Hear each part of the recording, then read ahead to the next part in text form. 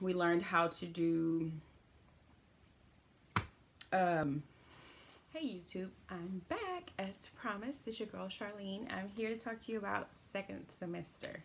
So second semester was totally different as you actually take on the role of a nurse. Our clinical facilities were more hospital-based versus long-term care facilities. We had 12-hour shifts versus 6-hour shifts, and you really have to go in and do your part. I will talk about the clinical experience in a completely different video, but I just wanted to talk to you about what second semester entailed. So, as always, I have my binder. This is my second semester binder. Okay. Not quite as big as first semester, but still big. So basically, I broke it up the same way versus in my systems. So instead, I use dividers this time, but my systems each have a section.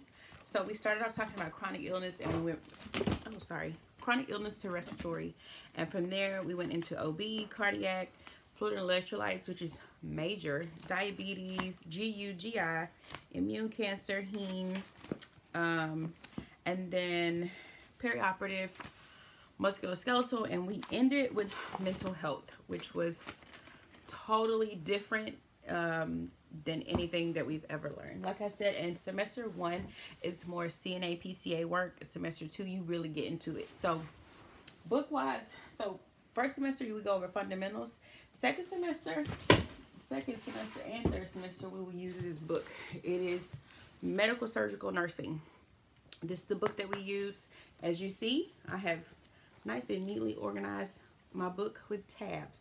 Okay, and then we use that for all the body systems, as well as the pediatric book.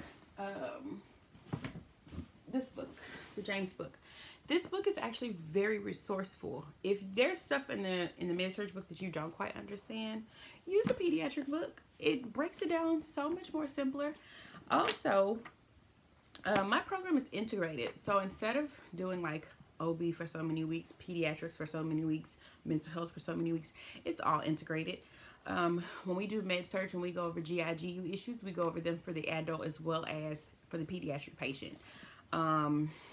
And some things overlap, like mental health kind of overlaps with cardiac a little bit. What I mean by that is because of the drugs. So there are certain drugs that you use for a cardiovascular issue that you would also use for a mental health issue. So these are things that you have to consider when you're talking about medication administration and when you're talking about medication education for the patient. So just a tip. So children's book, and then maternal newborn. So I changed my tabbing, guys. I got a labeler thanks to Nurse Nicole. I actually like this book because it's pretty plain cut and dry. It's very simple. It doesn't have a lot of fluff. What I don't like about this book is, sorry, my watch. What I don't like about the book is it doesn't have questions at the end of the chapter. That bothers me. Psych. So, as you see, I have not tabbed this book yet. I have not even like really, dove into this book really well because my psych instructor is very, very, very informative. She knows everything backwards and forwards. She knows all drugs. She's called the drug Nazi. That's what they call her, because she knows every freaking drug you can think of. The generic name, trade name, side effects, therapeutic effects, contraindications. She knows all of them. Okay, and the last book is Understanding EKGs. So we had our first EKG lesson last semester, and you basically just went over how to read the strip, what the PQRS T waves mean, what it means to have an elevated T or a depressed T wave.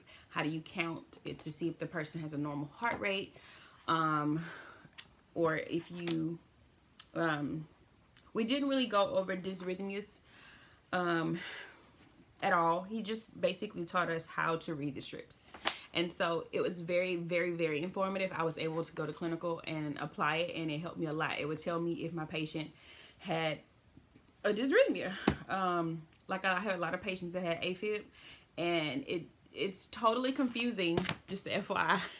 It's confusing when you're taking a patient's heartbeat or you're taking their pulse, and then it goes from like 80 to 50 to 30 to 50 to 80 to 110 to 70. Like, I'm going all over the place, but that's kind of how it is. It's just all over the place.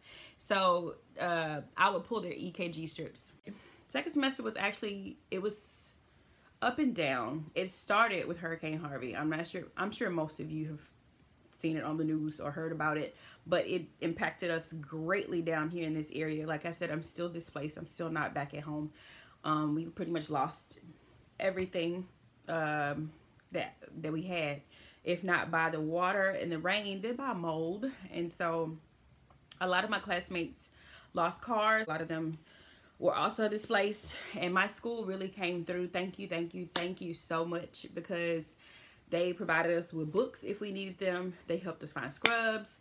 Whatever we needed, they supplied. And so you want a program like that. You want a program where you matter to your faculty and your staff and your college, because those people came through. They even bought my baby Christmas presents. They gave us gift cards for gas. Like, whatever we needed, it was there. And so although it was rough and tough, you know what I'm saying, we were able to pull through. So failing exam. This goes back to October.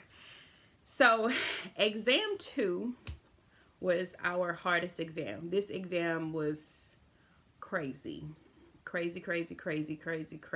I believe every semester there's one exam that's meant to kind of knock you off your feet, just so it can kind of keep you on your toes. And so that would be exam 2. The problem with that is my twin had her baby. Yay! Beautiful baby, okay? And then she had complications like a week later or so from the pregnancy. And so the night before my exam, not my final, but before my exam, we had to take her to the emergency room, and she had to have emergency surgery. And so I was up late at night. I had the children. We didn't get home until almost 11:30 at night. And so I'm trying to study, but of course my mental is jacked because my twin has to have surgery while I'm sitting here in front of this computer. And I knew when I sat down, I was not ready and I was not going to do well. I was praying to God that I just passed. Like, please, dear God, let me pass. And I did not. I made a 70. I knew before I even checked my grade, I knew I failed. I ended up making a 71, and I cried like a baby. I sure did, and I'm pretty sure y'all are like, why were you crying? You are an adult. Well, when you dedicate your life to something, and you're not just studying this stuff just to pass a test. You're studying it to understand, because when nobody else is in that room and it's just you and that patient, and I'm going to tell y'all some stories about that, then you have to know what you're talking about. You have to know what to do. If the patient does something, you have to know how to respond. There's nobody that's going to be there to help you. And so I knew I was not ready, but I knew the information. My class had a really big issue with this exam because we spent about 5 lectures going over cardiovascular, because the lectures kind of got extended because there was so much information. And then this took up one of our skills lectures.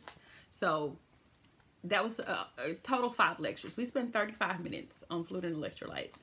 And I would say 75% of the test was fluid and electrolytes. Horrible. But, you know, what can you do? What can you do? You know, if you fail an exam, you have to go through remediation. I did not know what that looked like. So I was like, let me just go. And so my teacher referred me to a therapist, because when we went through the questions, she would ask me, because they'll go, what they do is they print out the thing and they'll show you the questions you missed, and you have to check whether, like, no, I had no idea what this was, or yes, I knew, but I changed my answer, or, you know, whatever the case may be. I would read the question and I would answer it, and then she'd be like, well, no, you picked such and such. And so it happened so many times. She would ask me questions and I would just tell her the answer, and then she was like, but why did you choose such and such? And I was like, I was not even there. I was mentally not there. And so it was very clear that I emotionally had a lot going on. And so she referred me to a therapist. She referred me to a therapist, y'all. And honestly, it was very nice. I talked to the school therapist. We had a great, the books move, y'all. I'm sorry. We had a great conversation, and all was well. After that, I did fine. Grades was going back up. My final, y'all, my grandfather passed the day before my final. I repeat, my grandfather passed. See, we knew he was passing, but we didn't know that fast. When they told us he was in transition, you know, we were at the hospital, you know, going in and out and seeing him and checking on him. He was still talking, moving around. Not moving around. He was still talking and kind of in and out. And, you know, I was just like, just please hold on until after my final. Just please. But I kind of knew that he wouldn't. And so me and my squad were studying. And they were saying, you know, y'all need to come. They're giving him 24 to 48 hours. I was like, okay, cool. 24 to 48 hours. That's after my exam. Because this is the day before my final. And I text my family and I was like, do not tell me if he passes. My final is in the morning. I will just find out then. I'm staying off of social media. Don't anybody tell me if he passed. Of course, what does my sister do? Y'all, he just died. Right. So I'm trying to study with the girls. It wasn't happening. It was not. It was just and this is so huge for us guys because we hadn't had anybody die in my family other than my aunt, which happened in 2013, 12, 13. It's been a while. We hadn't had anybody die before this since like 1989, 1990. It's been forever since someone died in our family, especially that close. No. So this was huge for us. And it still doesn't resonate sometimes. Anyways, this video is going way left. But I just wanted to update y'all on what happened second semester. I'm about to make a clinical video next because I know a lot of you want to know what happens in clinical. Simulation and skills wise. So basically, we learned how to do IVs. How to start an IV. How to run an IV. How to do IV piggyback. We learned how to do Foley's. We learned how to do NG tubes. Suctioning, trach suctioning. Yeah, so this semester was awesome. I loved everything about it except all the external bull crap that's going on. But it also was very rough. In the end, we lost 7 classmates. So hopefully we do not lose anymore because it really does suck to see them go. I love all my classmates, every last one of them. And I'm hoping and praying we all make it and we finish strong. So that is second semester in a wrap. I'm about to talk to y'all about clinical and then trying to just give y'all some inside scoop on some other stuff, some random whatnots. Okay, bye-bye.